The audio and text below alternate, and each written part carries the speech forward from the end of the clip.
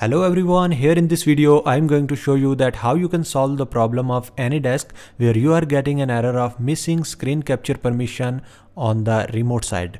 So actually I installed a fresh version of Anydesk, but I was getting this issue. So let me show you how you can solve this problem.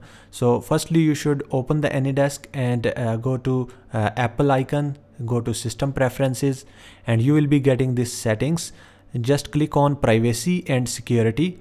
And here you should scroll down and you will see accessibility. So click on that, and if Anydesk is already added, then you can remove it by selecting it and clicking on minus icon. And you should put here your password which you have, and then click on modify settings, and again you should click on plus icon and add that Anydesk application here and keep it enabled.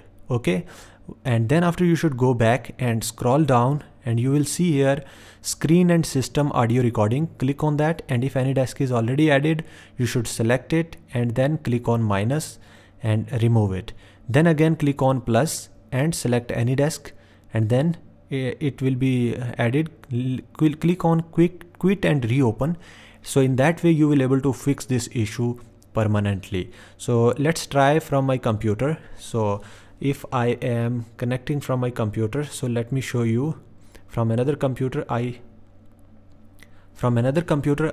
clicked on connecting this ID. So I will be getting the request on this. So here we go. Now you can see that I got the request. I clicked on accept, and now from other computer I can access this computer, I mean this MacBook. So that's how you can solve this problem. If you are facing any issue or something, you can ask me. I will definitely help you out in that. Please don't forget to subscribe and like this video, and keep watching my latest upcoming videos. Thank you so much once again. See you in the next video.